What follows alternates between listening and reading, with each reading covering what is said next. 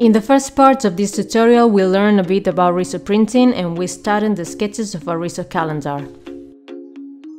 In this second part, we're going to work on the final layout of the calendar, adding the illustrations, typography, and any other graphic elements needed to complete our design.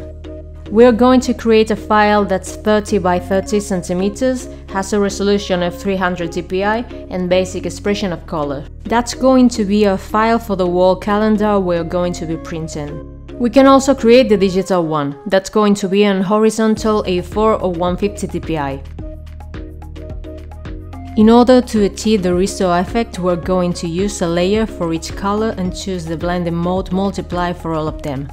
To create another color, for example green, usually we will just pick that color from the color settings and create an illustration with it. But to achieve the Riso effect, we're going to create the illustration in both yellow and blue, and then use the blending mode multiply.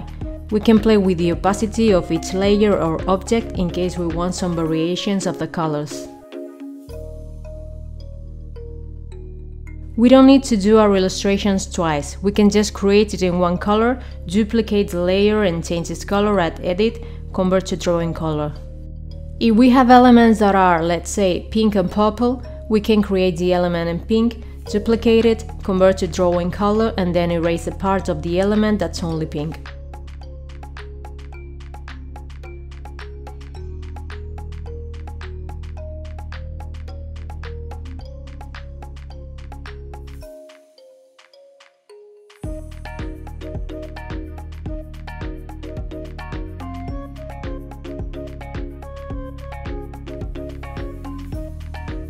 We are going to repeat this dynamic with all of our illustrations.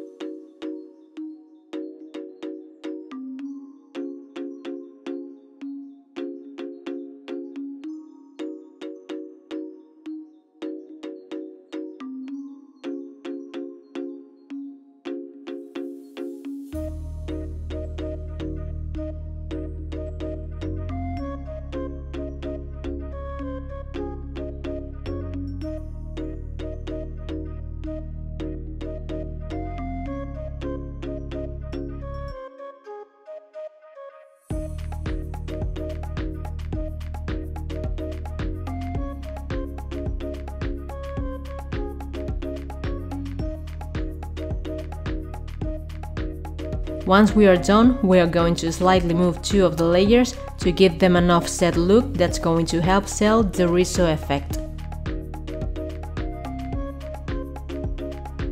With the illustrations finished, we are going to place the grill. We can help ourselves using the grid and snapping our stroke to it to make sure the strokes are straight.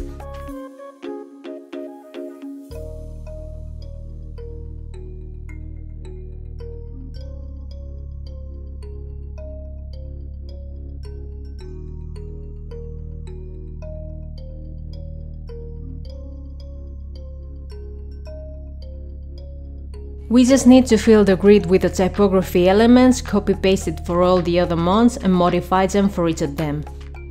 We'll make sure to align all the elements to each other and then to the grid.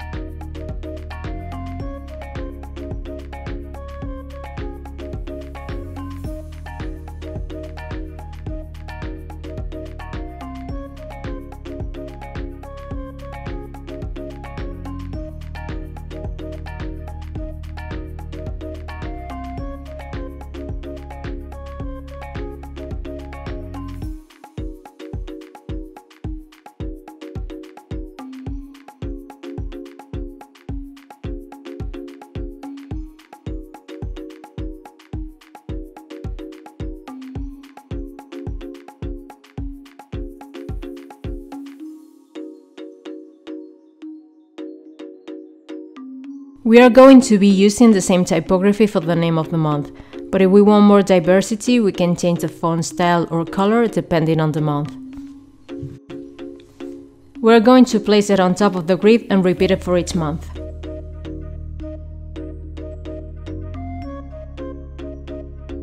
As we are done with all of the main elements, we will add some noise to obtain that Riso effect we want. We are going to create a new layer over all the layers, then go to Filter, Render, Perlin Noise. We will adjust the parameters so we have a small grain that's a bit blurred. We'll click OK and change the blending mode of our layer to Overlay. We can adjust the opacity until we like the way it looks and we're done.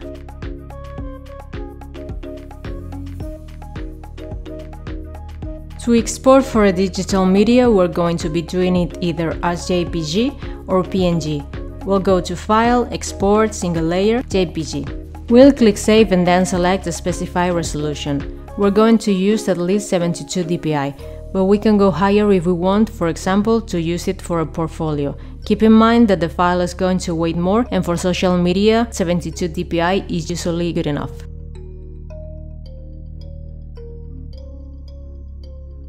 For printing, we can also use JPG. As always, if we're going to print at home, 150 dpi will be good enough. But if we're going to a professional printer, use at least 300 dpi to print your works.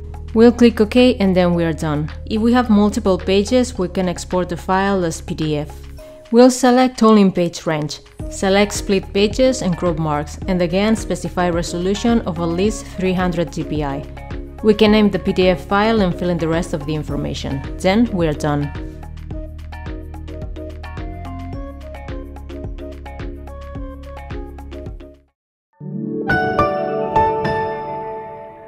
Clip Studio Paint.